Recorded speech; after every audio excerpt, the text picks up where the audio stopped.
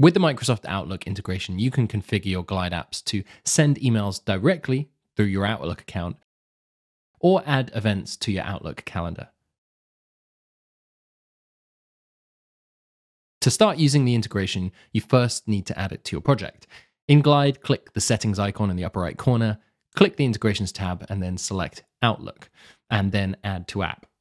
This will prompt you to sign into your Microsoft account, and once you've granted Glide access, you can start configuring the integration.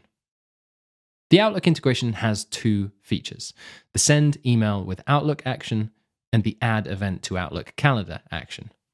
Each of these can be added inside of a component that supports actions or added to an action sequence in the action editor. The send email with Outlook action allows you to send an email from your Outlook account. The configuration for this action includes 5 options.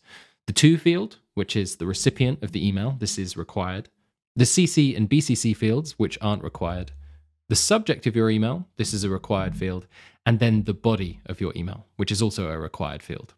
Now, these can be custom values that you put in here, which will be the same each time, or they can be dynamic values which are connected to your data. You can even create a more dynamic message by first creating a template column in the data editor and then setting that column as your message. The add event to Outlook calendar action has 7 fields in its configuration, although only 2 of these are required.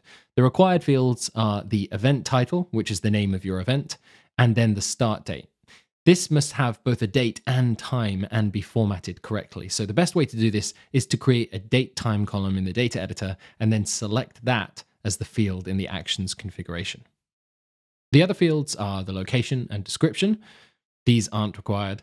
And then the duration in minutes. This can just be a number column here. The attendees, which can be a comma-separated list of emails, and then the calendar ID.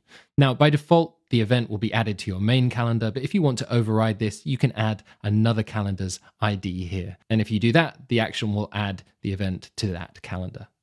To learn more generally about integrations in Glide, including how they affect your app's usage, check out our introduction to integrations over at glideapps.com/learn.